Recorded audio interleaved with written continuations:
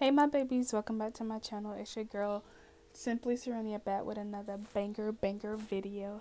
So today I'll be showing you guys how to cut a cute little bob on your curly hair, because it's not a lot of people posting videos on how to cut a curly bob with curly hair. So here you go.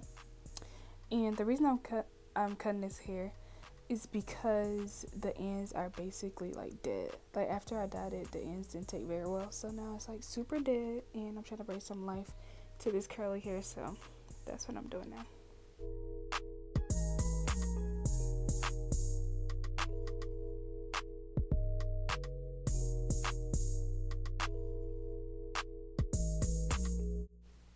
So with this hairstyle, I want to do like side part bob, because usually if I wear curly hair, it's usually gonna be like a middle part, but since I'm cutting the hair and it's gonna be kind of short, I want to do like a sideways bob, you know, switch up my style a little bit, gotta keep it fresh. Okay, so that's what I'm doing now, is making my side part, and I know where I like my side parts, so that's why I'm doing it on a mannequin instead of my real hair.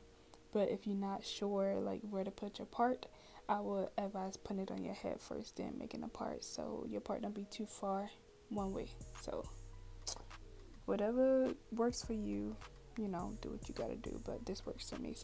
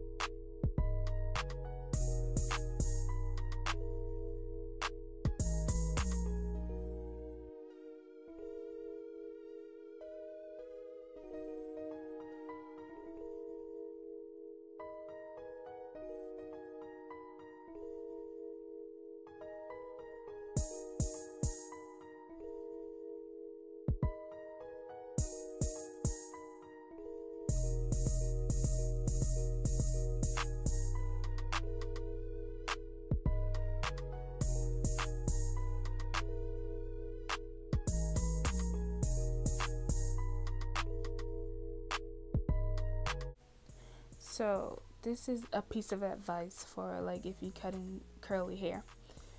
If the hair is super thick, the density of the wig is super thick, do not make it super short, because then I don't know, it'll just look really big and like really stupid, to be honest. Oh, that sounds really harsh. Anyway, it won't look good. So I want to make it like super short. Like here I just cut it, you know, at my shoulders, because I made this wig super thick, the hair was super thick, so I just did it at my shoulders. So you know, that's kind of like a safe spot, and if I want to go higher, then I can go higher, but since the hair is so thick, I won't. So yeah, there go your piece of advice, girl. You welcome.